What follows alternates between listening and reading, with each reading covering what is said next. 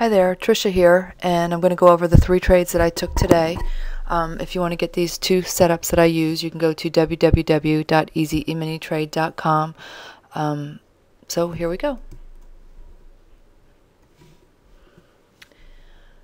The first trade that I took today was at 10:13, and this was a scalp trade setup.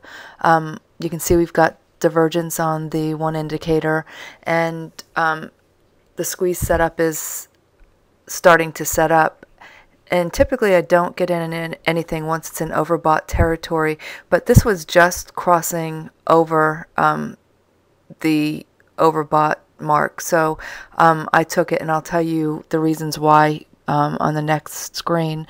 But anyway, I got in at 846.75, and if you use a trail stop method, you would have been stopped out at 850.50 for a gain of 3 3/4.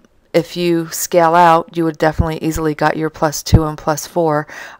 So that was a nice trade. This is the longer tick chart. And the one that you just saw was my smaller tick chart that I take my scalp entries off of. Where that white arrow is right where our entry was. Now, it is right below the 2 moving averages, but to me, and again, you know, this was just, you know, an assessment that I made. It looked like the 2 moving averages were getting ready to cross over, leading me to believe that it was probably going to go higher.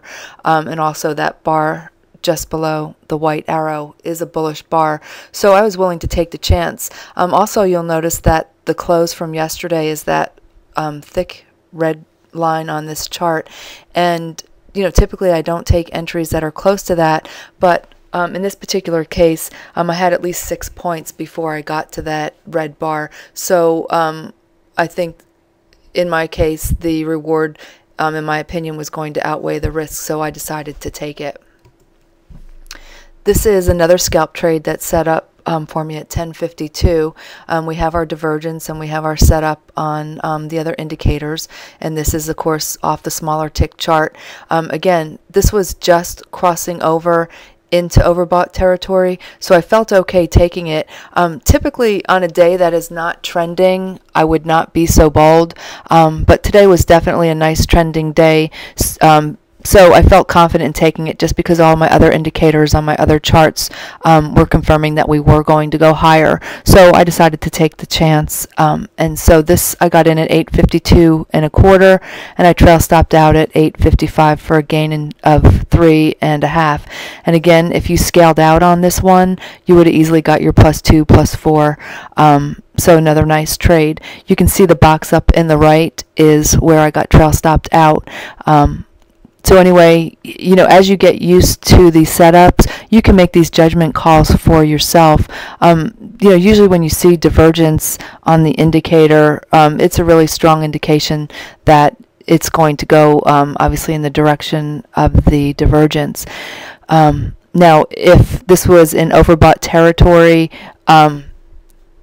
you know, for a much longer time, and then the scalp trade set up, then I would not enter, but it had just crossed into overbought. So like I said, because of the trending day, I felt pretty confident.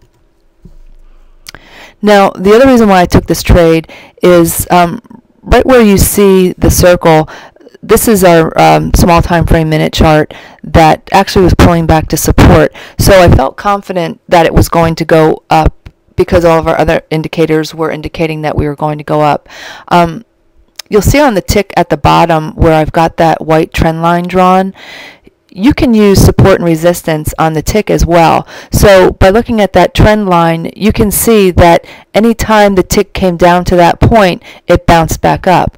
So that's right where our entry on our smaller tick chart that I just showed you, you know, that's where we were at. We were at the lower end of the tick.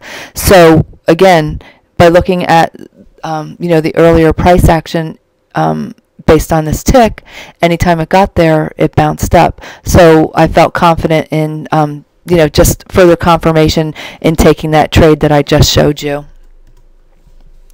This is another scalp entry that's set up at about 2:30, and this was the last trade that I took for the day. I got in at 872.50 and trailed out at 874.75 for a gain of 2 1/4. Again, you could have got your +2 and +4 if you're scaling out. Now, this one, again, we had everything indicating that it was going to go higher, so on all of our other charts, so I took it.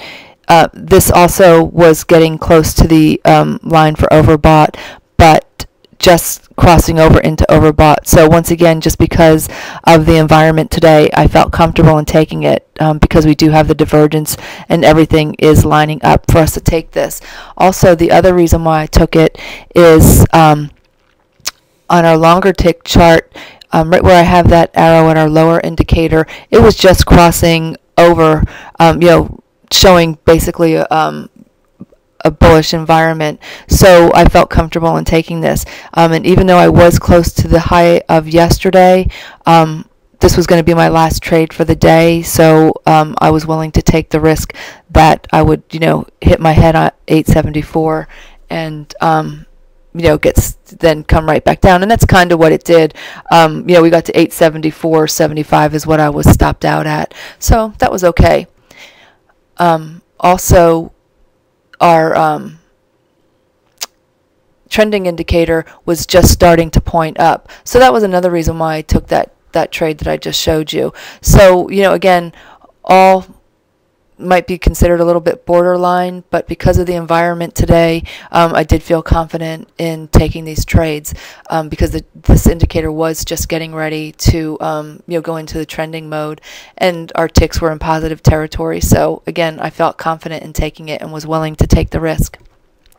I wanted to show you this tick chart of the day compared to yesterday's. If you remember yesterday's, it was all over the place with action above that black line and below that black line, and today you can see that majority of our action is above that black line. So that indicates that obviously we're in, the market's moving up, and that's where you get better trades, is where you have majority of your tick readings, either above the zero line or below. But anytime that you have them crisscrossing back and forth all day long, that's what you're going to have is, getting whipped around all day long. So anyway, I took 3 trades today, all using the scalp method. We did have a couple setups occur on the longer tick chart, but when we drilled down to our smaller tick chart, they were already in overbought territory for quite a while, so I passed. But anyway, the scalps worked out just fine today. Trade 1, I had a profit of 3 1/4, second 3 1/2, and the third 2 1/4 for a total gain today of 9 1/2. So if you want to get these 2 setups, go to www.easyemintrade.com, and I hope you all have a great Thanksgiving.